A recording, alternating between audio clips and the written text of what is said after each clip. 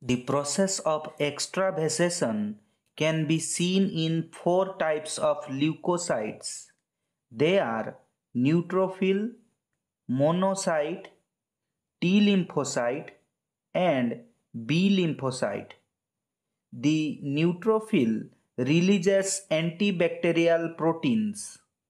The monocyte forms macrophage. The macrophage engulfs and destroys foreign particles. The T lymphocyte recognizes antigens. The B lymphocyte also recognizes antigens.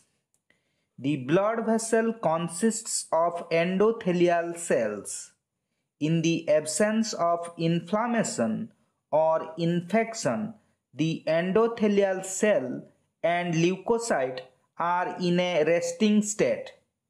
In the presence of inflammation or infection or both, the endothelial cells, leukocytes, and other cells secrete a protein called as chemokine. These chemokines have molecular weight of 8 to 12 kilodalton. These chemokines promote activation of resting endothelial cell and resting leukocyte. As a result, the resting endothelial cell and leukocyte come to active state. Due to this activation, the vesicle containing P-selectin in the endothelial cell moves towards the cell surface and transports the P-selectin from cytosol to the cell surface.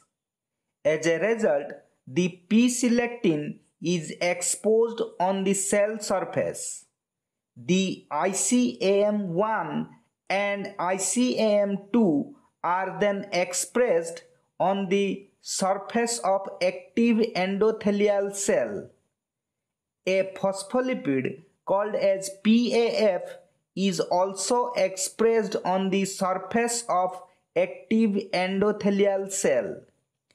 The leukocyte surface contains selectin ligands.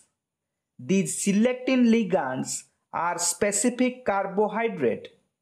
The example of primary selectin ligand for P-selectin is sialyl-Lewis X antigen. This sialyl-Lewis X antigen is an oligosaccharide. The sialyl-Lewis X antigen is also a primary ligand for E-selectins.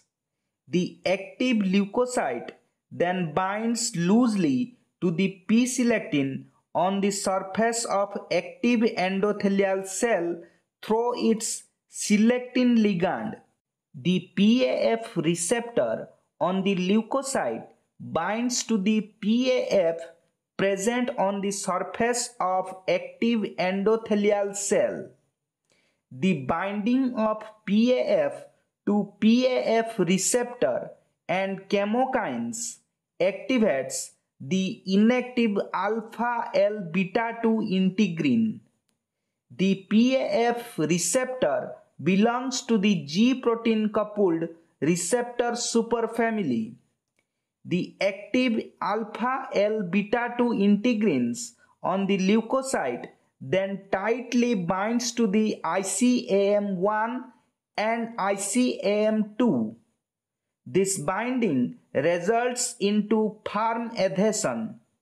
The leukocyte then undergoes extravasation into the underlying tissue.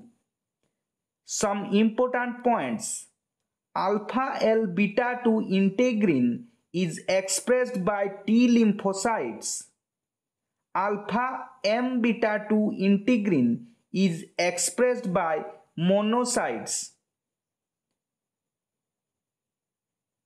Please like, subscribe and share.